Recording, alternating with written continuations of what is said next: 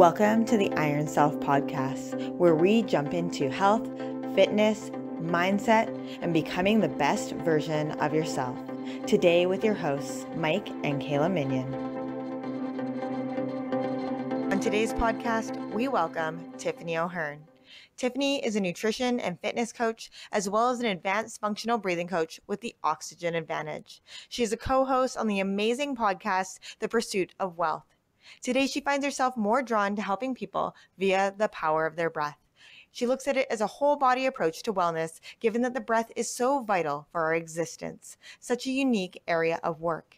When Tiffany is not helping people, she can be found with her daughter Lucy, who is the light of her life, or lost in the woods with her partner Kara, or making people laugh with her wit and humor. Please welcome Tiffany. Well, welcome to the podcast, Tiffany. We are super excited to have you. Thank you. I am super excited to be here. I am, wow, I'm just open and ready. Let's talk. I love you guys. Well, I know we talked about kind of diving into understanding the breath and our awareness. And so I think that this is going to be such a great topic to share with our audience. So let's talk a little bit about the breath. Well, something that we've always said is, breath is the fundamental movement, right? Without being able to breathe properly, then you're going to be stacking unhealthy habits on top of an instability to begin with. So I think that's a good place to start, is kind of the mechanics of breathing and why it's so important to have that base knowledge. Sure. And I think that that's such a great place to start, especially given the iron body and their coaches right here. So let's get into that, because this is something that was so profound for me. I've been, pretty active my entire life and, kind of fell into the fitness world probably around my 20s when I realized like I could get a gym membership. Like, whoa, this was cool. So I'm going to do that. And, really started focusing on movement. I think that the body is the most beautiful thing in the world, especially when it moves well. And I think you guys can understand that, right? Like, we know when we see a body moving well or one that's taken care of, you're looking with such like admiration, like, whoa, that person works hard, And what I learned through the breath work that really changed how I sort of perceived this was, if you are not functionally breathing, you are not functionally moving. Period. End of statement. Right. And so I've spent so many days in the gym and whatnot working on form. And of course, I'm sure you guys have too. But what we're missing is the breath. Because what is our breath, aside from keeping us alive, right? It serves as our base of movement. And so what do I mean by that? Our diaphragm, which is the largest breathing muscle within our body, it sits right below our sort of breastbone there. And you probably don't even know it's there, but by the end of this conversation, you're going to know a lot about that diaphragm. And probably not how to spell it though, because it's weird. But so this diaphragm is like a balloon within your body. And so when we're breathing functionally, and I'll get into what functional breathing means in just a moment, then that's where our abdominal pressure comes from, right? And yeah, so if you're not using your diaphragm, you are not functionally stabilizing yourself, because what the diaphragm serves to do is stabilize our core. So we can talk about core this, core that, sit-ups, whatever you want to say is like core. Well, if you're not functionally breathing, throw it all away. Not really, but you get what I'm saying, right? It's so vitally important. And we're going to get into how to do that, because it's not just like, you're doing it wrong, goodbye. Like, no, cool, I'm here to support, and so are you guys, right? So this diaphragm is super important to help stabilize our spine, to help stabilize our lower back, to help stabilize our ribs, to help stabilize our abdominals. So it's vitally important in all forms of movement. So how do I do it? That's a great question. Thanks for asking. So what we're going to do real quick. All right. And so for you guys to feel it too. So you guys you're going to be the audience, because I'm only seeing you right now. So you guys are the guinea pigs, Mike and Kayla, little guinea pigs. You guys are so cute running around. So what I'm going to ask you to do is put 2 hands on the outsides of your ribs here, like sort of right up beneath your breastbone. Okay. And then what I'm going to ask you guys to do is shut your mouth. And then what I'm going to ask you to do, this is going to be fun. See, because I'm sarcastic too, Mike. We got it. So then what I'm going to ask you to do is to breathe in from your nose and only your nose. Okay? So why don't you take 3 deep inhales from your nose? And as you're breathing in, you should feel your hands expanding outward. And as you're breathing out, you're going to feel your hands moving back inwards. And so what that is picture a balloon. And so the balloon is inflating every time we take a breath. And you feel that from the pressure on your hands. And as we breathe out, the diaphragm is moving right back up into its resting position as if it was a deflated balloon. And all of that right there is how you should be breathing.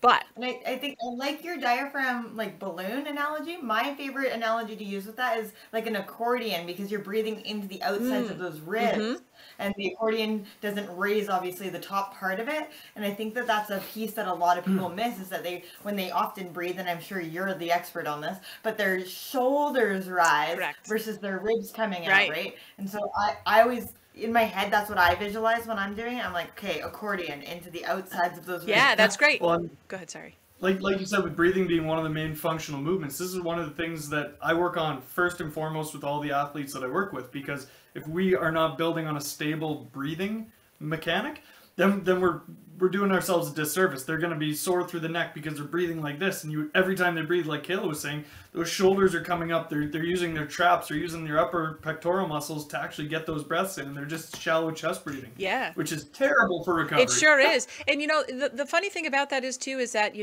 you're setting yourself up for injury, and in ways that you probably don't even perceive, because you could have poor breath and injure your knee, and we know that because it all exists on the same plane. And so hardly wherever we have our injury is not really where the weakness is. It's just where the chain broke. Well, and that's for a lot of people, especially, well, I should say a lot of women, and they tend to have like pelvic floor dysfunction. And I'm like, the very first thing that you need to look at with pelvic floor dysfunction is, how are you breathing? Right. It's also intertwined, especially like through the hips, through the psoas, through all this, like everything is so interconnected within our bodies. So yeah, like the pelvic floor dysfunction is a huge one.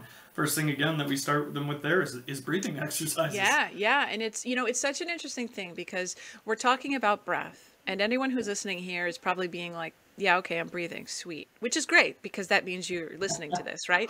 Yeah.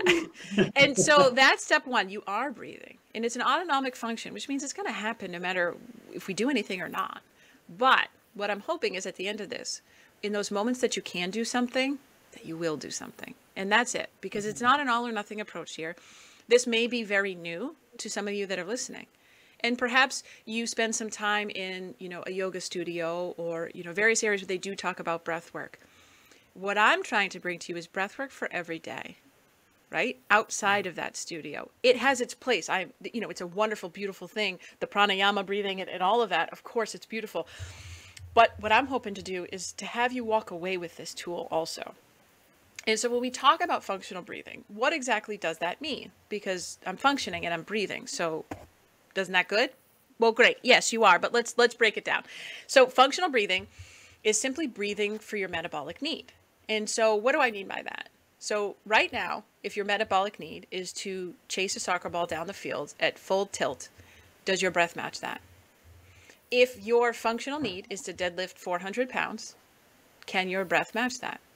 If your functional need is to eat your food and digest, does your breathing match that? If your functional need is to be calm, does your breathing match that? And we can go on and on through all the different facets of our lives. So where and there does your breath match that?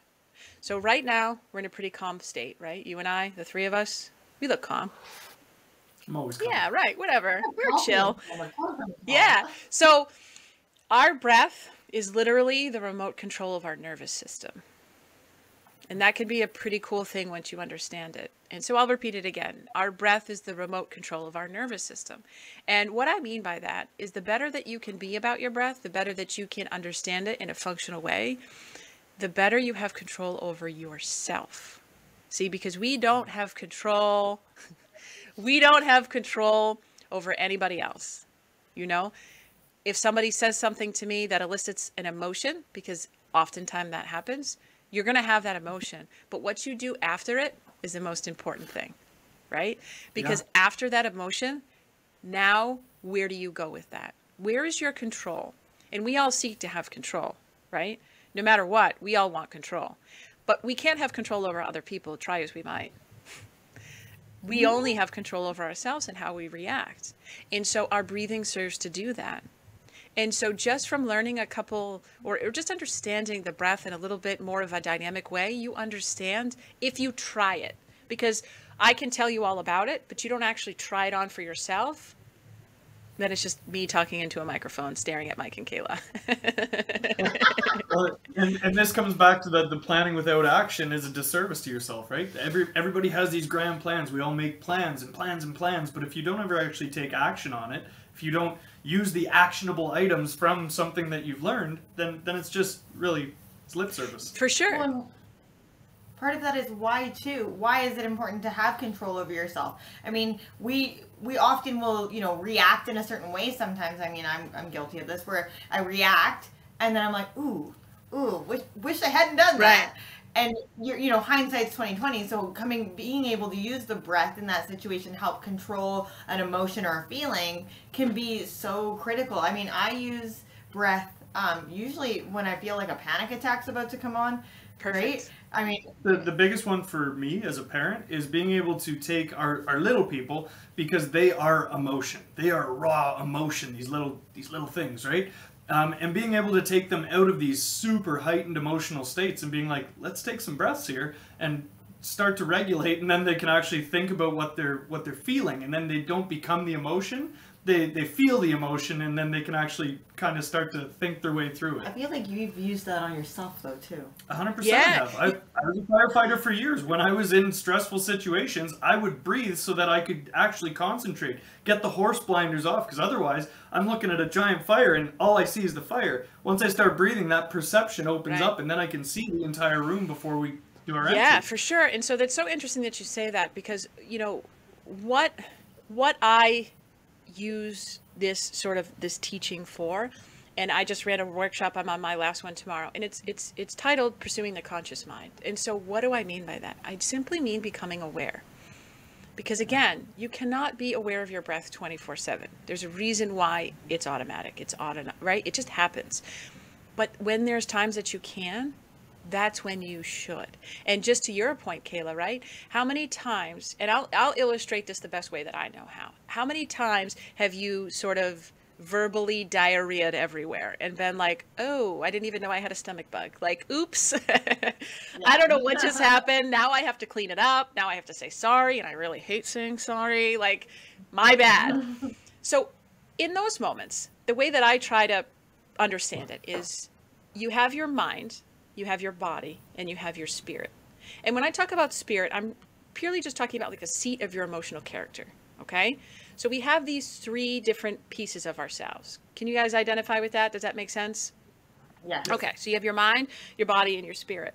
Well, oftentimes when we're feeling something dysregulated, and so what I deem to be dysregulated or dysregulation is really just an upheaval of this emotion, right? You're just feeling an emotion, and it can become dysregulated. But the funny thing is that I illustrate it as being, I don't want to say positive, negative, but if you have, your line, right? And then this other corresponding line, we can put perhaps like anger and sadness and things like anxiety, fear. We can put those below the line, but we can also kind of put in happiness, and we can put in like, that romantic feeling when you first meet somebody and it's like, you just want to be around that person all the time, right? So we might have all these other emotions and we'll put those up top. But to me, they all exist in that sort of dysregulation, because if we look at the above the line feelings, right? You meet someone, you fall head over heels, you might choose to marry someone. Well, is that your mind, your body, and your spirit talking? Or perhaps that's just your body and your mind, right? Because you're feeling an emotion, but you're not connected, you're not aligned to yourself. And so you can use things like happiness, right? You might get a new Apple Watch and you are so happy that you might, I'm going to do all of these things. And then 10 minutes later, you've forgotten about all of these things. Do you know what I mean? So we can really think about these emotions as a spectrum, because emotions are a spectrum, right? They're constantly oscillating between everything. But do we want them to control us? I don't, right? And so how do we connect our mind to our body, to our spirit? Through our breath. So that we are walking around representing ourselves as ourselves and not walking around disconnected from ourselves. And it's not a perfect, you start this breath work and then you might react and you're like, well, Tiffany told me I would connect it all. And it's like, yes, do it just one time. Be consciously aware of it one time. And then you'll be consciously aware of it 2 times and 3 times, right? So it will just continue to build off of each other. Because as I say, it's only just 1% better. I'm asking you to think about your breath one more time today, not 755 times. It would be impossible. Just one more time. And so if that seems like that could be you, where you are walking around and you are not representing yourself, meaning you are not looking inward for yourself, then yeah, breathwork is for you. If you want to learn how to functionally move better, breathwork is for you. If you want to have control over your stress, this breathwork is for you. We can all talk about stress. I listened to Dr. Rajan Chatterjee and his podcast, and he quoted that 85% of all doctor visits, like general practitioner visits, 85% stem from stress. That means that there's so few people actually walking in. Well, actually, those people are probably like broken bones or something, right? But all these other are manifestations of our stress, and they take control of our body. And then you might walk into your doctor's office and they'll say, well, Mike, you're awfully stressed. And Mike goes, yeah, I know. I got this, I got that, I got this, I got that. And they say, all right, so you just work on that and we'll just see you in a couple weeks. Or even worse, they just give you a pill and they're like, here, this will help you. Welcome to the Band-Aid solution. It's like, well, this actually isn't going to help me. Like, right. This treats the symptom, but it's not helping with the problem whatsoever. Exactly. And that's what they know to do. That's what most doctors do through no fault of their own. That's just the world that we live in. But what's missing out of that is, how do I temper my stress? Because our stress is just the reaction to something. And we all know that we can feel stress. Right now, I'm pretty calm. You guys seem pretty calm. So perhaps something stressful that could ignite you yesterday or tomorrow could happen today. And it's like, no, we got this. We got this. Yeah. We're going to handle this, because you are already in a pretty calm state. But if we're in a little bit of a dysregulated state and something stressful or we perceive as stressful, now we're just building on top of it. And we don't know how to come back down. This is that resiliency, though, like Kayla and I always preach about, right? Is building that resiliency. Like, not all stress is bad. This is why we work out. This is why we do things that stress our bodies on purpose. But the whole reason behind that is to be able to come back out of that stress and learning how to regulate those emotions. And again, like you're preaching right now, it's speaking to me, because I'm a huge believer in breath work. So being able to use your breath to come back out of that stress state. This is something that we preach to all of like the athletes that we work with, because when you're working hard on the ice, and like I work with hockey players, when they're working hard on the ice and their heart rate's at 180 beats a minute, they hit the bench, they have, maybe 45 seconds, maybe a minute to recover right now. So all of my guys immediately go into deep nasal breathing with breath holds at the bottom so that they can just drop their heart rates, so they actually get that recovery by the time they're about to hit the ice again. Yeah. Well, and I think that a lot of people think that in order to cope with stress, I need to do this self-care practice and this practice and that practice. Which isn't wrong. Self-care is awesome. Self-care is really important, and it's important to fill your own cup before filling other people's cups. But the other part of that too, and this is where you're coming with breath work, and I think that this is the big key here, is that grounding practice, that mindfulness, that awareness practice that comes with breath, because breath links you to the present moment. You can't breathe in the past, and you cannot breathe in the future. You are breathing right here, right now. And when you're saying, focus on your breath for one more time today, it's like, come back to right now one more time today. One more time today. Just stop thinking about the future. Stop thinking about what was, and start thinking about right here, right now. Yeah, and on top of that, it's like this breath is the one thing that you actually can tap into your ANS with. So now you can take from this super heightened sympathetic state, and you can start some breathing regulation, and all of a sudden you're dropping that level down into that parasympathetic state again. So again, it is that the ability to control your own nervous system, which is a superpower in itself. Oh, that was why I gave you the mic. Yeah, you saw that. I saw that too. Yeah, You did mic drop. Yeah, my mic's not that expensive. It might have shattered, so I didn't want to take the risk. But here's the thing. And so you're talking about, like, Mike, what you were saying about resiliency. And we'll highlight that just a little bit more. So when we can control our stress, what happens is our body will make adaptations. And it will react accordingly. Our bodies are wonderful, beautiful. We can't even begin to understand how they regulate us the way that they do, but they do. And so when we can control our stress, perfect example is exercise. That is a controlled stress. Your body makes adaptations, and when you're done, it goes back to its homeostasis. Perfect. When we can control things like cold exposure is a huge stressor, but it's a beautiful one. I'm sitting here without the heat on, because I want to become more resilient to the cold and to everything else. It is hard. It is not fun to sit here in the cold, but I've done it every day since it's turned cold because I want to become more resilient. It is how I'm going to build my resiliency. Cold exposure to stress, that doesn't make any sense, but it makes all the sense once you understand it. I'm building resiliency within myself. Another cool one is breath holding, which, you know, if you follow some of the work, if you want it to work, like, we can get into all of that. We won't be doing it today, but you get the point. Your body will make adaptations. And then it's how do you come back down from that? So, you know, you're talking about the autonomic nervous system. And so we have two cool facets of the autonomic nervous system. One branch is the sympathetic nervous system. And so that is our fight or flight. That is the one that we want to kick in if, like, we're being chased by a grizzly bear. Like, that's the one we want. That's cool. But not when you're in traffic. No, not when you're in traffic. And that's the funny thing, because our fight or your body doesn't know the difference. But right, exactly. And because we've continued to express it in certain ways, that our body thinks being stuck in traffic is a grizzly bear. Yeah. Because it can't discern the difference. Well, we were having this conversation the other day. It's like looking at your cell phone. If you are, let's say, a social media influencer, and you look at your cell phone and you don't have as many likes today as you did yesterday, it's the same as getting chased by a damn grizzly bear. That is so true. And so your body doesn't know how to respond other than what you tell it. So you're putting yourself into this heightened state. Now, we can talk about the other branch, which is the parasympathetic nervous system. And that is our rest and digest. That's the one we want when we are sleeping. We don't want to go to bed stressed. It does no good for us. So we have the parasympathetic nervous system and the sympathetic nervous system. Now, you want them to oscillate throughout the day. However, you don't want to be stuck in the sympathetic state. That is the stress state. And that is the state that's not good for us.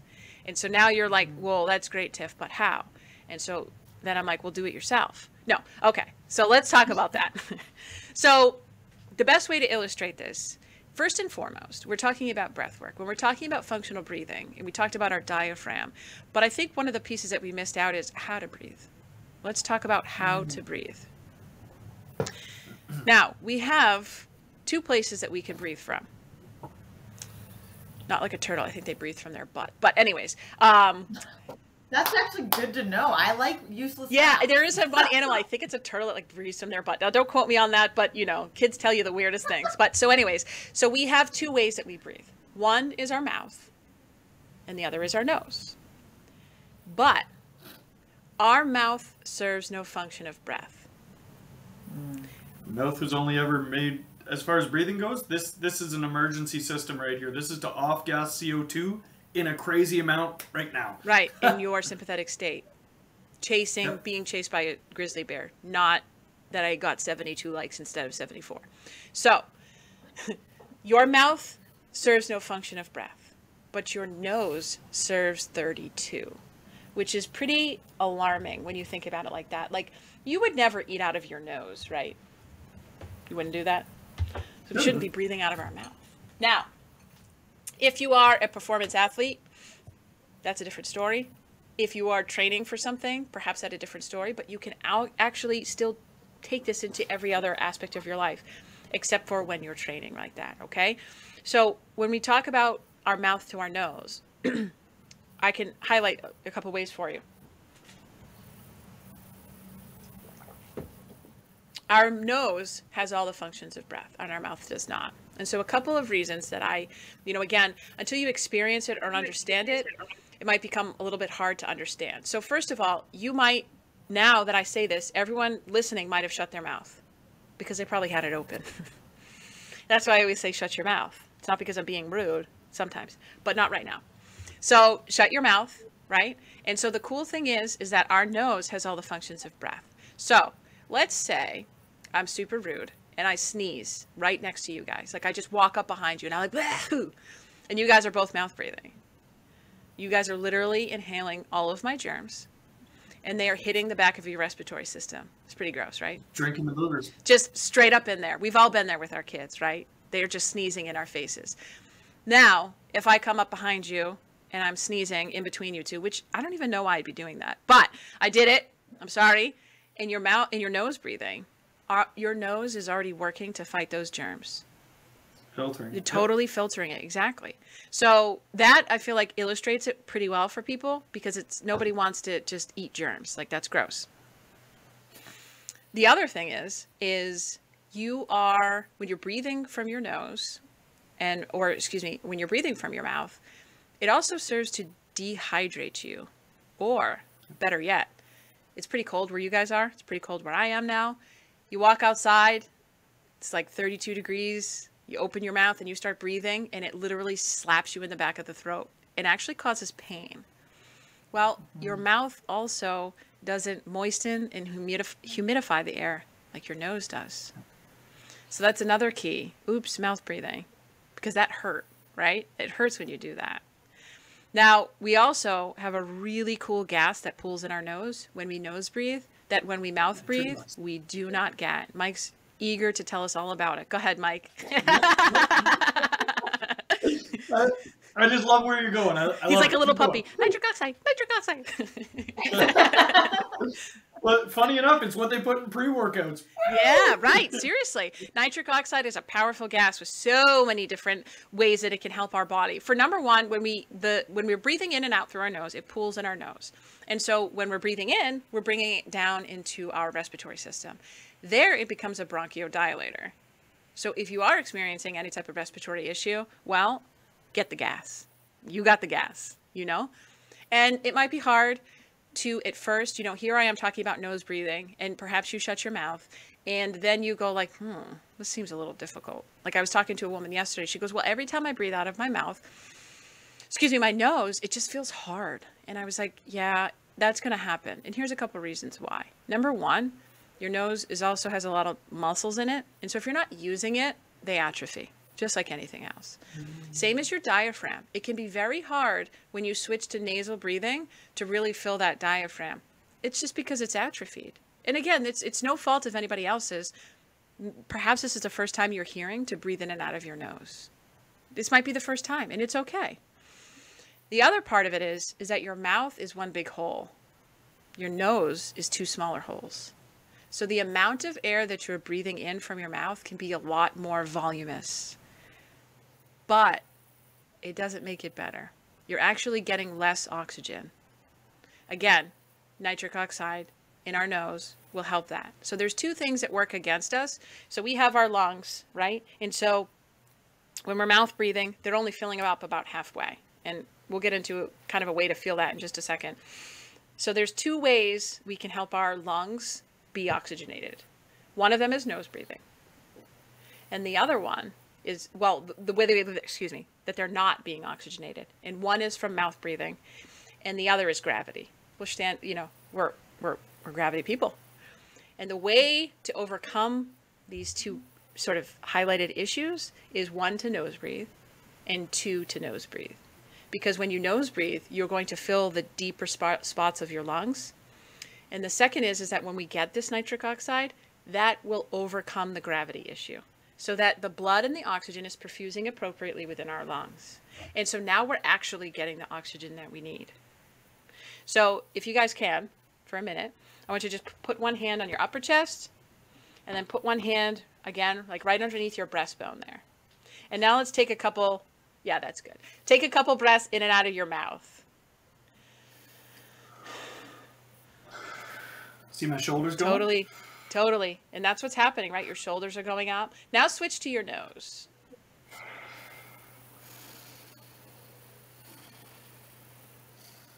So I don't feel it as much in my back. Yeah.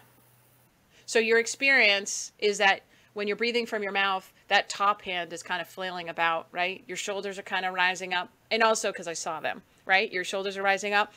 Also, it almost, you feel like a dog, right? Almost, right? Like if you were to look at a dog breathing and then you do it with your mouth, kind of intentional, it might elicit that feeling of like, well, I look like my dog. People say you look like your dog, but that's fine. So when you're breathing from your diaphragm, right, that's the nose breath. And that's reaching your diaphragm. That's reaching the lobes in your lung appropriately. The other thing is when we talked about the nervous system and the two branches of it, when we're mouth breathing, we are activating the sympathetic nervous system. That is our fight or flight. When we're nose breathing, we're activating the parasympathetic nervous system. And so it's a great way to kind of feel it. Because again, if you don't feel it, you can't possibly understand it. You can't be motivated to try it because you haven't experienced it. So that's why I say take a couple breaths with your hand on top of your chest. Feel what that feels like when you mouth breathe. And then with your hand on your lower, right beneath your breastbone, take some deep breaths in with your nose and feel what that feels like. Now, if we are being cut off in traffic, and we're breathing, we're stressed about whatever happened today. Someone cuts us off in traffic and we're mouth breathing. We are only serving to stress ourselves out more. We're only making it worse for ourselves. If you enter the day in a calm state, if you enter the day nasal breathing, and something like that happens, I guarantee you'll have a much different reaction. If you do have that reaction, you will also have the tools to bring yourself back down. The parasympathetic nervous system is attached to this pretty cool nerve in our body called the vagus nerve. The vagus nerve, the root is like wander. So it's the wandering nerve, and it's the longest nerve within our body. So it runs from our brain to the bottom of our abdomen. But what makes this nerve so different is that it goes from our abdomen to our brain. Most nerves, all the other nerves go from our brain to our body. So that's kind of like that gut feeling that we feel like too. So the vagus nerve is in charge of pretty much every organ in our body. It could be very powerful nerve to work either for us or to work against us. So the other cool thing about this nerve is it does also run from our brain to our body. It runs from our brain to our heart. So now we have this top-down approach. We have this two-way flow of communication. And do we want it to work for us or against us? Now there's, if or within the media circle, you might have heard about the vagus nerve. And now there's like machines and all these different, everyone says, you got to get your vagus nerve. You got to get your vagus nerve. Well, I'm teaching you right here how to activate your vagus nerve. It's just through your breath, but through nasal breathing. And so that also will help to bring you down. And Mike, you were saying about the kids on the ice. Their metabolic need on the ice is to go hard and fast. Not a good time to be thinking about your breath. Cool. When you get back on the bench, what is your metabolic need? That's your recovery. Get right back to your baseline and be ready to go. If no one's experienced that, if no one's actually ever told an athlete that, how do you know? You don't. So you're actually leaving performance on the table. You're leaving your performance out on the ice. You're leaving your self disconnected from yourself. And again, we became mouth breathers, they suggest probably around the turn of the century, where it kind of really started. So it's through no fault of your own. And here it is, 2021, and all I do is scratch my head and think, this is about 100 years too late. Not too late, but like 100 years behind, I should say. Because why weren't we focusing on this, And, a couple of reasons why we probably have switched to mouth breathing as as our physiology kind of has changed. And it has to do with a couple of things. One, they think processed foods. Highly processed foods are really hard. And they're hard to digest and whatnot. And also you can look at, when you were a baby, and through no fault of anybody else's, this is not this kind of topic, but I'll just highlight it for a second. Being breastfed versus bottle fed. The reason why breastfed is better for a developing baby in their maxillofacial region. Again, I'm open to, this is not this kind of conversation. It's just the facts, right? It's very hard to drink milk from a breast. It's very easy to drink from a bottle. There's a reason why bottles are easy, because if they were hard, nobody would buy them. They would poke bigger holes in them. They want their babies to eat. Well, when the baby has a bottle versus a breast, it's that their maxillofacial, their tongue structure, their jaw structure, it's kind of being underdeveloped at that point. And again, through no fault of anybody else's. That's right. Yeah. And then what do? We give our babies baby food, which baby food is awesome, but it's soft. And so again, they're not developing their tongue. They're not developing their jaw. So in all these places, we're almost becoming, as a society, in this transition, right? You're going to see more baby food. You're going to see maybe perhaps less baby, or maybe you perceive less babies to being breastfed or not. Well, it's just underdeveloping our faces purely, right? And so that can have a reason to switch to mouth breathing too. So, if we think about our tongue, like I'll ask you guys right now, it's a weird, super weird question, but where's your tongue right now? Top of my mouth. Yeah. So open up your mouth, and now where's your tongue? Yeah, Mike's sticking his out at me. So it falls down. So if we are mouth breathing as children, in walks the dentist, in walks the orthodontics, because our tongue is the scaffolding of our mouth, of our jaw. So if our tongue is not placed up on the roof, our teeth and our jaw are caving in through no fault of our own, again. But then you sit here and go like, well, how come the dentist didn't tell me to shut my mouth? Like, I don't know, but we're here and now, we're talking about it now, right? Like dental work, orthodontics, most of it comes down from just not breathing well or breathing right for your body. So again, when you mouth breathe, you're exasperating yourself in every which way. You're making yourself far more stressed.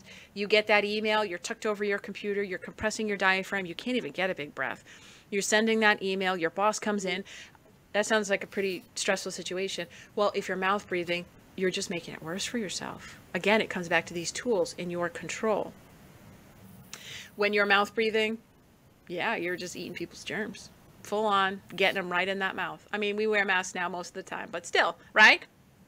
These are all just some reasons why to switch to your nose. Now, it is going to feel hard.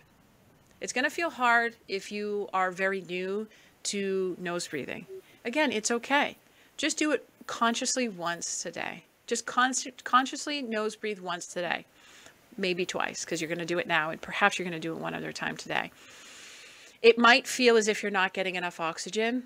It will be a little bit difficult. And the reason for that is our mouth is bigger. So we're going to take in more air. Conversely, we're letting off more air. And so, we are totally wasting all of these gases. Now, oxygen is a pretty cool gas, right? We like it. We love it. We have it. But oxygen is only released in the presence of carbon dioxide. So you can put on an SpO2 monitor and it can read for a healthy, especially if you're not in elevation or whatever, like 95 to 99%. But that doesn't mean that that's what your body's actually using. It just means that that's the oxygen within your cells. If you're super sensitive to carbon dioxide, which most mouth breathers are, because again, they're letting off so much more. I mean, if you take a breath in through your nose and let it out through your mouth, you can literally feel the difference, because you're going to let off so much more out of your mouth than you took in from your nose, which is why, people will ask, well, how come I can't do that? And that's the reason why, because you're throwing the pH of your body completely off. We need to get more comfortable with carbon dioxide to get more oxygenated, which is a pretty kind of weird concept when you first wrap your head around that. In the presence of carbon dioxide, more oxygen is released equals more oxygenation. So it's a pretty cool thing. So we just need to get a little bit more comfortable with it. Does that make sense? 100%. Totally. And I think I just want to throw in like a key note here for anybody that's listening that like is looking for higher fat burning. Fat can only burn in the presence of oxygen. So if you are constantly mouth breathing, you're actually going to burn way less fat specifically from your body throughout the course of the day. And also, Kayla, that's a great point, because where do we lose weight? And well, it depends on the person. No, but through our breath. No, like that's how it's released throughout our body, right? No, well, most people get it through their arms. No, but you know what I'm saying? The only, like, have you ever thought, like, I know you guys have, but until I started, like, really in this nutrition world, it never occurred to me, like, how do we lose weight? Like, when I say lose weight, yeah, calories, blah, blah, blah. But what I'm talking about, where does it physically go? Like, I lost 100 pounds, but where does it go? Well, it comes out of our breath. Right, and I think that this is a key here, is that people, like, okay, everything that's on your body, weight specifically, is energy, right? And if you look at the law of energy, energy cannot be destroyed. It can only be transferred. Right. And so, right? So you staying here right now, where does that weight go? Well, it needs to be transferred. And how is that transferred? Via your breath. Right. And like you said, in the presence of oxygen, right? And so the more open we are to carbon dioxide, the less sensitive we are to carbon dioxide, the more oxygenated we become. Like if you are an athlete, or even if you're not an athlete, even if you just climb stairs and all of a sudden your legs are like, wow, that's a deep burn. Well, what happens is that our legs are the furthest away from any of our major organs. So we're going to feel it there first. Now you can, insert any type of physical activity where you're like, yeah, I want to do that, but my legs just, they start to burn and it feels really uncomfortable. Again, that goes to oxygen. The oxygen may be there, but as soon as our body feels like, oh, we're losing oxygen, it starts kind of starving your legs, more or less. That's pretty much what happens. And so that's when that lactic acid builds up. That's when they feel heavy. That's when it feels pretty cruel and uncomfortable, when we're doing any type of physical activity like that. It all comes down to your oxygen. So, I mean, think about what we've covered so far. We've talked about functional movement. We've talked about our stress response. We've talked about our parasympathetic and our sympathetic state. We're talking about like lactic acid in our legs. I mean, there's so many places that we can bring that. And actually, Kayla, did you say that something about a panic attack where the breathwork has helped you? Yeah. My son was going in for surgery, and I don't know what it is. I've never actually had a traumatic experience in, I'm going to say, this lifetime in a hospital, but he was going in for surgery. The doctor started talking to me, and I was like, I was seeing gray. I was like, oh my God, I'm going to pass out. She had to bring him back to breathing. And I came back to the tactical breathing, so I was doing a 4-4 ratio breath, and it was the only thing that allowed me to stay conscious and pay attention to what the doctor was saying. Yeah, and that's such a point that I would love to make, because, again, I keep talking about this control. In that moment, you have no control. Your son is going in for surgery. It feels pretty out of your control, doesn't it? But what you can control is how you receive it and how you perceive it. And so you brought it back to your breath, and you saved yourself from a complete breakdown. It doesn't take away that your son's in the hospital, but what it did was give you the control over how you receive or perceive that information. Well, and I think that is critical, because it looks like every person responds to stress differently. Yeah. I'm a fainter. Like, too stressed out, down. Like, I'm a fainter. And so, like, me being able to control my breath to prevent me from fainting is critical. But somebody else who might, like Mike, who responds to stress by, like, going towards, essentially hitting the roof, allowing him to come back down is another thing. We're complete opposites. Yeah, and that's such a great point, Kayla, that you just brought up. So, Kayla, you're saying I'm kind of running away. I kind of retreat into myself, but not in a good way. Meaning it's overcome me and I'm almost disassociating, right? 100%. Mike's saying, oh, I see that. I'm going towards it. And what that means for both of you, it doesn't matter, is you're both experiencing this high stress response. Whether you go towards it or away from it, it's still a very high stress response. And what do you do after? Because your bodies are going to do that no matter what. That's part of your human experience. But what do you do after it? What do I do now? And so, why don't we try? All right, we're going to try. We'll do 2 quick exercises, just so that, again, your listeners, yourselves, you guys can feel it. Because if you can't feel it, you won't actually know what to do with it. You won't know how to, you got to try it on, right? It's like if you just buy a shirt on Amazon, you don't know what it looks like. You got to feel it, man. You got to try it on, see how it feels. Like, yeah, I look good. Okay, cool. Now I'll buy it. So this is what I'm going to ask you guys to do. You guys look pretty comfortable, right? Yeah? All right, cool. Yeah, let's do it. So what we'll do is, well, when we talk about the cornerstone of functional breathing or the oxygen advantage, and I should have brought that up. So I'm trained under Patrick McEwen, the oxygen advantage. He is on the forefront of this, you know, as well as like James Nestor, who wrote a book, and Brian McKenzie and things like that. But Patrick McEwen, he is like, he's an animal in this arena. He truly is, and he will not stop. And I love that about him. And he provides us with all the information and everything we could possibly need to help other people. That's all that this is about. Keep delivering this message. Breathe from your nose, breathe from your nose, breathe from your nose. So the cornerstone of the oxygen advantage, as I'm trained, is called LSD. So we're all going to trip out for a minute. No, I'm just kidding. So LSD is, L is for light, breathing light. S is for slow, breathing slow, and D is for breathing deep. So are you LSD? Are you breathing light? Are you breathing slow? And are you breathing deep? So slow, we're not in a heightened state. It'll be pretty easy for us to do that right now, right? You're going to breathe light, slow, and deep. A deep, again, would be if you wanted to connect yourself to your body, you could simply put your hands and feel your diaphragm. So we're going to breathe slow. And what slow also means is sort of like this cadence breathing. Okay. So that's kind of like a tempo. So ideally, if you're a perfect specimen of a human being, you're breathing about like 6 to 12 breaths per minute. Now, 6 breaths, if you're a yogi on a mountain whose literally daily focus is just breath, that's what they're doing. That's why they live to 400 years old. But if you're like us, you can't do that. But if you can spend 4 minutes a day, even just 4 minutes a day, it will help wire your brain to understand we don't need this much air. And it's pretty important, because if we're over breathers, we are just, again, we're not in good health. We are putting ourselves in a poor health condition. And I know anyone listening to this doesn't want to be. That's why they're listening, right? So this cadence breathing is a 4 in, 6 out. So that means you're going to breathe in for 4 seconds and out for 6 seconds. Now, if it's too hard, you can always do a 3x3. You know, there's different ways to do this. There is no right or wrong.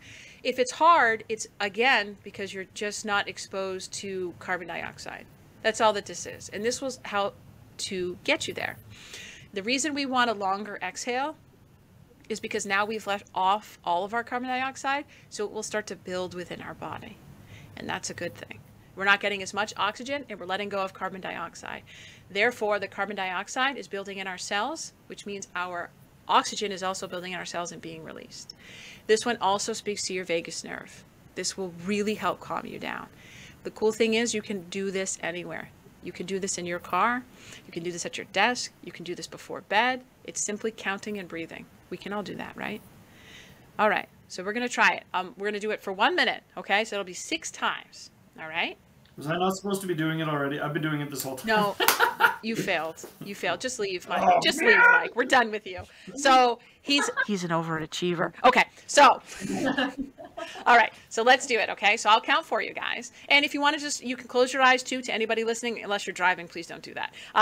But sometimes it just helps to connect you to your experience. That's all that it serves to do. So we're gonna breathe in from your nose, in a count of, breathe in, 2, 3, 4, out, 2, 3, 4, 5, 6, in, 2, 3, 4, out, 2, 3, 4, 5, 6, in, 2, 3, 4, out, 2, 3, 4, 5, 6, in, 2, 3, 4, out, 2, 3, 4, 5, 6, in, 2, 3, 4, out, 2, 3, 4, 5, 6. Okay. So since you guys are here, tell me your experience. His chest didn't move. Mine did. I did notice that. I don't think he was breathing, actually. I think he was just holding his breath the whole time. The thing is, I practice my breathing literally every day, a couple times a day. So a 4-6 is a great starting spot, but I mean, I can hold that breath forever. That I don't even feel the air hunger that you're supposed to feel after this when I do that anymore. So for me, I'm somewhere in like the 10 to 15 range kind of thing when I do my breathing, which is stupid. Yeah, no, but that's great. So and again, there is no right or wrong. That 4-6 can seem difficult or easy, right? Well, and did you notice right as soon as we finished, what Kayla did right away was open her mouth to get more oxygen in. Did you guys notice that? Because that's the first thing I noticed is as soon as we finished, she goes... And that he was staring at me the whole time. It didn't matter. I was going to be judged no matter what I did. I judge because I love. I wasn't judging. I was simply being aware. But you noticed it too. Well, I did. Of course I did. But it's all okay. And so Kayla, I mean, you can take this as information. This is feedback for you. This is what I always say. It's just information. It's just feedback.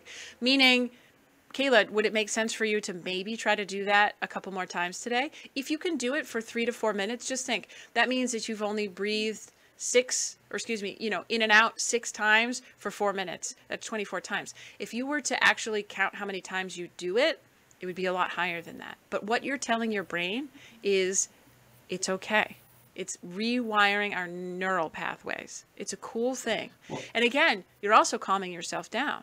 And so another exercise that I can sort of impart on you, this exercise is great for stress. If you are feeling stressed, we talked an awful lot about stress.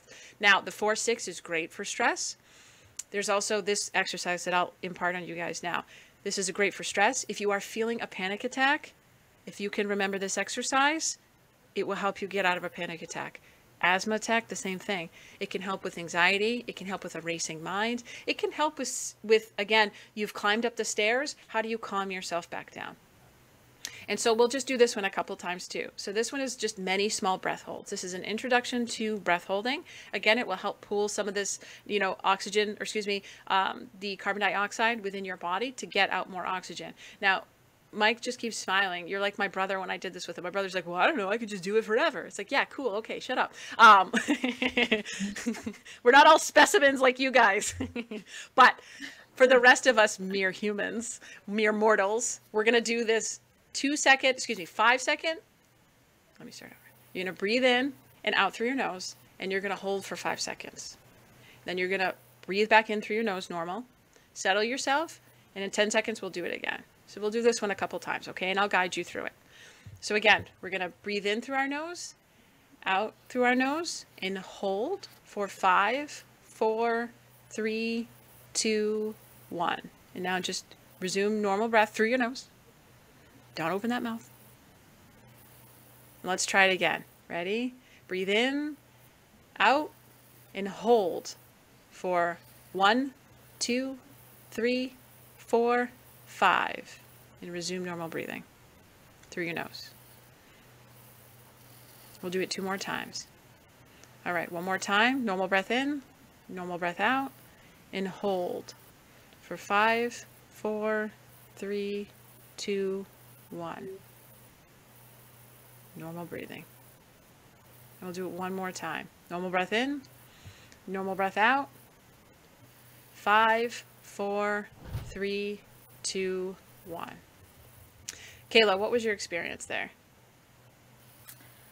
I just kind of feel tired now. Like, I mean, after the first exercise you had us do, I was like, wow, is there nap time scheduled today? And then and then doing this one, I'm like, okay, I still feel like I could take a nap. That's interesting. So again, that is probably because you're not as exposed to carbon dioxide. Again, not a good or a bad, it's just information. But also, you really just calmed yourself down. I was going to say that the parasympathetic state, because she is doing the nasal breathing, and as you do breath holds, it actually drops your heart rate too, which will put you further into that sympathetic state. Which is why... So as the carbon dioxide accumulates, then your body's actually getting more oxygen as that sits, and then you actually hit that more relaxed state as well. And that's right. And so that's an interesting thing, because that's why this can be a profound exercise before bedtime too, because it will simply put you in that relaxed state. And it will... Like the 4-7-8 breathing is great for right before bed. And it will help bring you down. It will help you not to go to bed stressed. It will help connect your mind to your body, to your soul, to enter sleep. And again, you can use this at any point throughout the day. You are all going to perceive stress in a certain way, right? But what do we do with that? And this is what you do with it. Just a couple little techniques, just a couple shifts in your breathing. Again, just for today. And then what's going to happen? We have this pretty cool thing in our brain. It's called the reticular activating system, our RSA. And what that cool thing does is that, like, if you go to buy a car, you know, you're going to go buy a Ford Mustang, a bright blue Ford Mustang, and you're going down the highway and you're like, there's one, there's another one, there's another one. Everyone has blue Mustangs. Well, you haven't paid attention to the 700 other cars that you've seen. You've only paid attention to that one. And we can use this to our advantage for something like this. You're going to listen to this podcast. You probably shut your mouth and did a couple nose breathes. I applaud you. Your body applauds you. So does your mind and your spirit, right? But you might do it one other time today. And all that serves to do is to help you for tomorrow. Because now you might have to do it only one more time. And now you've thought about it 3 times. You've become consciously aware of your breath 3 times, perhaps the next day. And it will only start to build off of that. It is hard if you're a mouth breather. And I'm not labeling you. That's not, forgive me. But if you are breathing from your mouth and that's what feels comfortable, the minute you switch to this nose breathing, it can feel very hard. But when you can control it, meaning don't do it while you're exercising right away. Do it while you're sitting in bed. Because nothing has happened. There's no perceived danger. You're safe. It's a little bit of a stressor. Just hang in there. Go past that point, just a tiny little bit. Dip your feet in that water. I think the beautiful thing with breathing is that because it's such a natural movement to begin with, you can bring it into any aspect of your life. Like we run a fitness business. So if we are getting our clients when they're first starting to start walking, or for anybody who's listening right now, if you're just starting a fitness journey and what you do right now is walking, bring breathing, mindful breathing into your walking, right? So then you're paying attention to those inhales and exhales, and you're just being more mindful of it day to day as you go. If you love cooking or baking like Kayla does, when you're sitting there cooking or baking, you're basically in like an autonomic state at that point, because you've done it so many times that it's mindless work for you. So throw that mindful breathing into it, right?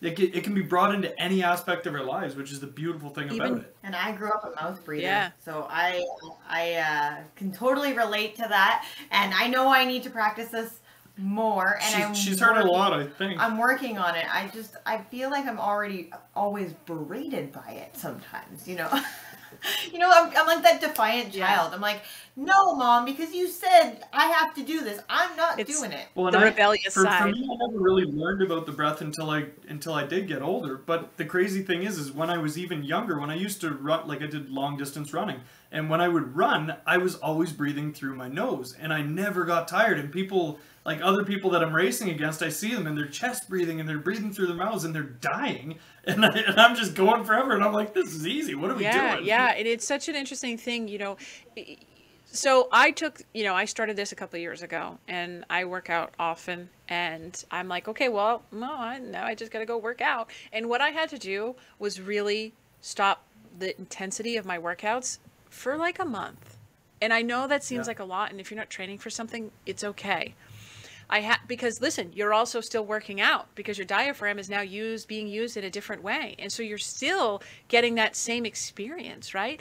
But I literally had to sort of put my ego, hey, check that at the door, right? Like, I'm just going to consciously be aware of my breath. I actually would tape my mouth just to make sure that I was doing it, just to make sure I'm going to nose breathe. Now, if you catch me mouth breathing, I would be shocked. I hike a great deal, and I'm always the one nose breathing. We hike the Appalachian Trail. No one I've ever seen is nose breathing, but I am. And at first it was so hard. I couldn't hike as fast or as far because I just wasn't used to that resistance. And so it is hard, and it can be hard, but you're doing a world of good. Again, it's that controlled stress. It's that resiliency. Push past that. Go past that just a tiny little bit. You will be better for it. It will become easier for you. It's a beautiful thing. I mean, we all come into this life expecting, like, we should know how to move our bodies. Like, I should know how to activate my muscles. I should know how to breathe. And I feel like this is like a critical turning point for us, is like, no, you don't know how to move your muscles and you don't know how to breathe. And let's just start back to basics. Call a spade a spade. Yeah. everything worth having in life is worth working for. So you're going to be a constant work on yourself anyways. You may as well work on the things that are most important. That's right. That's right. And we talked about this yesterday, right? We are the sum of our choices.